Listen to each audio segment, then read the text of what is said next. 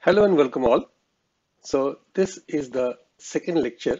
In the first lecture on ML.NET, we have seen the regression analysis, linear regression analysis with Hello ML.NET. And this time we are going to analyze the sentiment of website comments in a web application using ML.NET model builder, and it is divided into several parts. This is the first part. So what we'll learn today, you can follow me on these profiles, okay? And we shall learn how to install model builder for ML.NET, create an ASP.NET Core Razor Pages application, prepare and understand the data. So here are some prerequisites. You need to have Visual Studio 2017 version 59.12 or later, or Visual Studio 9 to 2019, which I recommend, Visual Studio 2019 Community Edition. So, and you need to have .NET Core 2.1 SDK or later.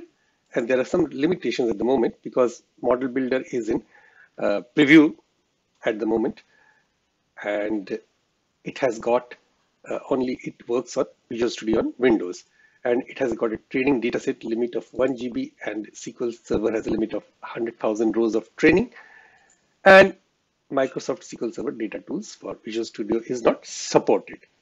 So let's switch over to learning something about the model builder, because this tutorial is built on model builder from Microsoft.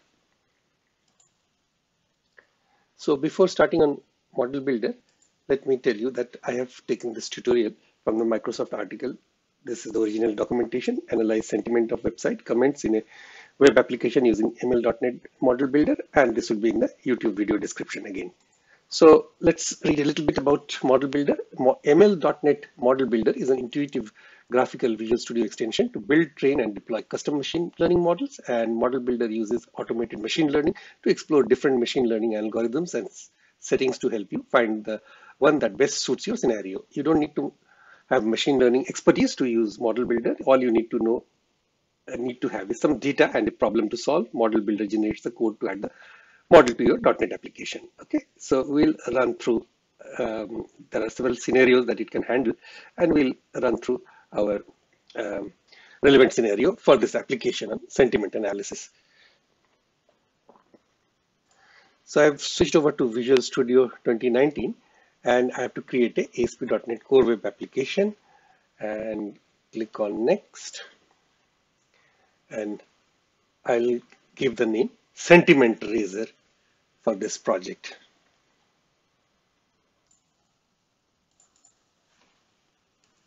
Sentiment Razor, and click on Create, and it will create the ASP.NET Core web application. So it is now highlighted on web application. We'll go for this.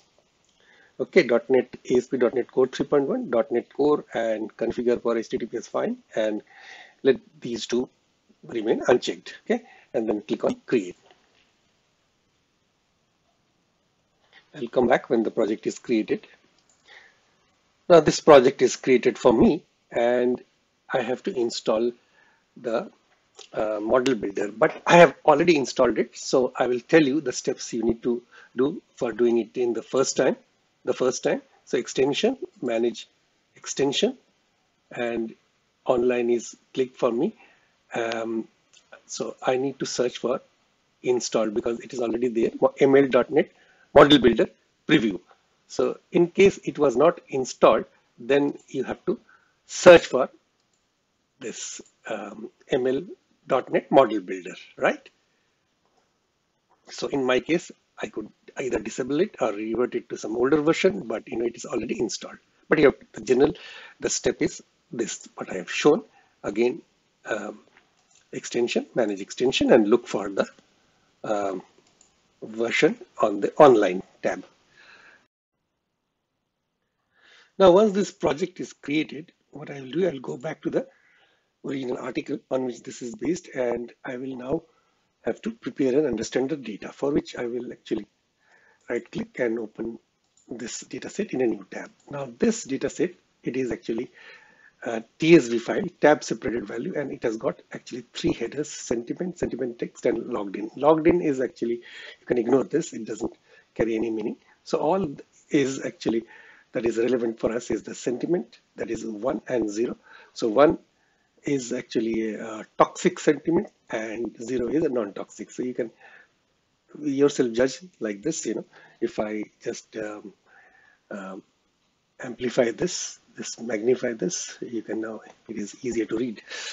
So sentiment 1 is rude. Dude, you are the rude, upload that, call picture back, okay? And that is, of course, a toxic sentiment. It's something that is rude. This data set is actually our guide for training the model, okay? So what we'll do, we'll get back to the Visual Studio and right click on this project. First of all, before that, we have to save this data set somewhere, anywhere. You can say save as. Let us save it on this directory. It doesn't matter. We'll see why. Any path you can say basically, okay? So save as this and then come back to Visual Studio. Now let's leave it at that. In the next lecture, we'll see a scenario, a particular scenario, and load the data and train the model. So in this lecture, we have seen how to use the ML.NET model builder and what a model builder is in a nutshell, and how do you use it in a sentiment analysis project with ASP.NET Core Web, in which we have seen that this is people comments, that depending upon whether the comment is toxic or non-toxic. If the comment is very aggressive or rude, that can be classified as toxic. And if it is a cool comment, on the other hand, so praise or something pleasing to the eyes, then it will be classified into non-toxic, and that is known as sentiment analysis. So see you